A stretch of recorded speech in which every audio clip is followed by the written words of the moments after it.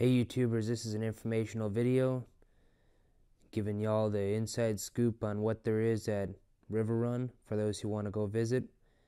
And throughout the video you'll see some picture slideshows of mine and my brother's experience there. River Run's located on the west side of Jacksonville, Texas.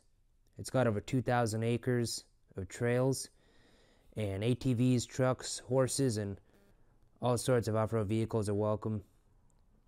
There's dry trail riding, several mud pits, they do mud bogging, and plenty of scenic views.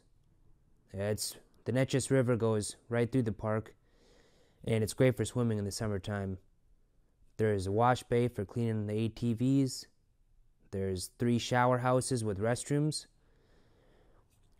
They also offer 156 RV sites with power and water hookups.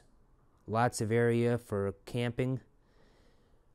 There's 9 single cabins with 3 full-size beds, a twin bed, microwave, heat, and AC, sink, and refrigerator.